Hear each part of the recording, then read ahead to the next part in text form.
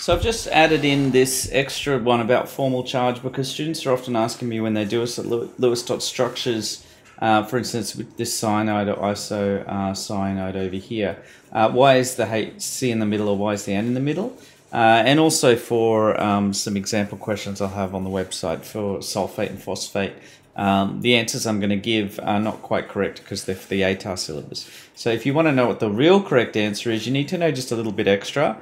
Just like breaking the octet rule for boron and beryllium is you can't fit 4 things on the outside. The nucleus is too small, so you can only fit 3.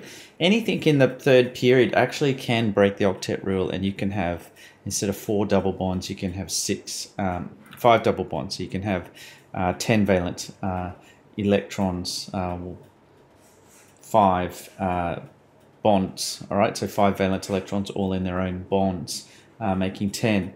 And so you need to know that, and then you need to compare all the structures, and the ones that have the formal charge as the lowest are the correct structures. So the formal charge is basically just a stability thing.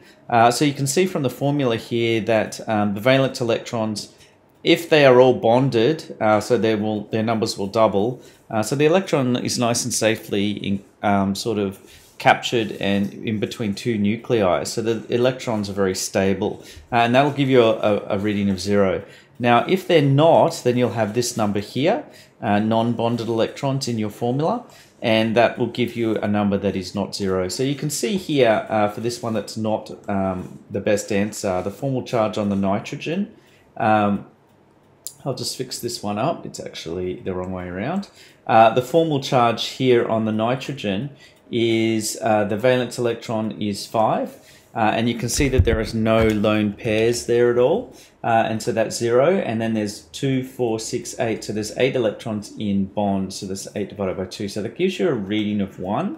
And so that is not ideal. Now you have to do the formal charge on every single atom. I've been a bit lazy not to give the hydrogens. But you can see the numbers I've done here, and in this case it's 0 each time, but this one it's 1 and minus 1. So on average they do equal 0, but you've got unequal electron dispersion, and that will not create stability but allow for reactions to occur.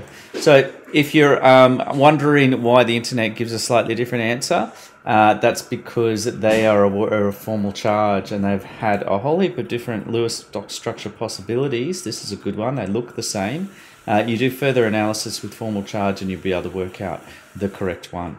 Okay, so I'll accept all of the answers, and probably the answer I'm looking for is the incorrect one because it's the one that it's the one that follows through logically, but if you really want to know the correct answer, you have to look at a lot of other different possibilities and then check their formal charges. Okay, hope that's helpful.